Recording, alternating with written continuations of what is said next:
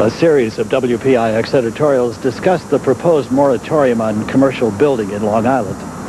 We believe that the market should regulate growth, and that as long as developers are willing to pay the full cost of development, and we emphasize the word full, they should be allowed to proceed.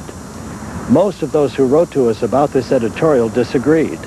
Francis Arnetta of Selden, New York, said this: 20 years ago, like so many others, I moved to Suffolk County to enjoy the beauty and clean air provided by the woods and trees. Since then, I've seen shopping centers spring up continually as the precious woodlands are torn up and destroyed. Competition is good, yes, but years ago we reached the saturation point. Now there is a plan to destroy part of the precious wetlands on eastern Long Island to build yet another shopping center. We desperately need a moratorium. Christopher Dinas of South Farmington, Long Island, wrote, "Your editorial failed to even mention the responsibility that local government and business have to our environment.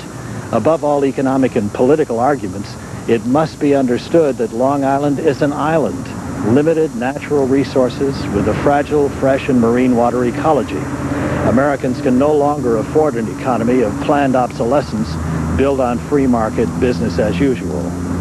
We share these thoughts on future growth in Long Island because we think you should know what your neighbors are thinking, and we urge you to continue to write to us about PIX editorials.